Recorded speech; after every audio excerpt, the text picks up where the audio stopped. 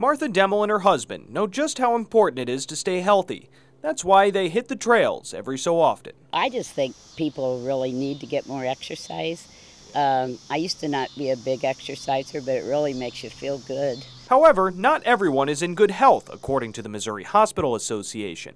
They say there are lots of reasons why Missouri ranks 42 out of 50 for overall healthiness. We have fairly unhealthy lifestyles as Missourians. We're not as active as we need to be.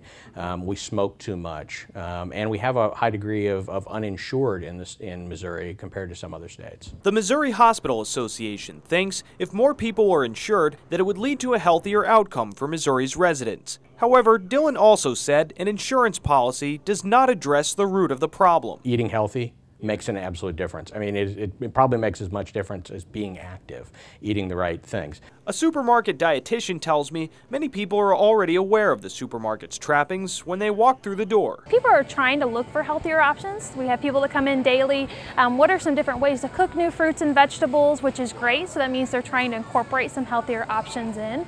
Over the past several years, Missouri has made some strides in promoting public health, like creating bike trails to exercise on.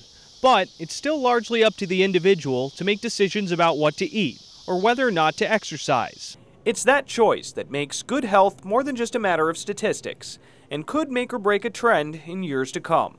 Chris Sheppard, KRCG 13, Jefferson City.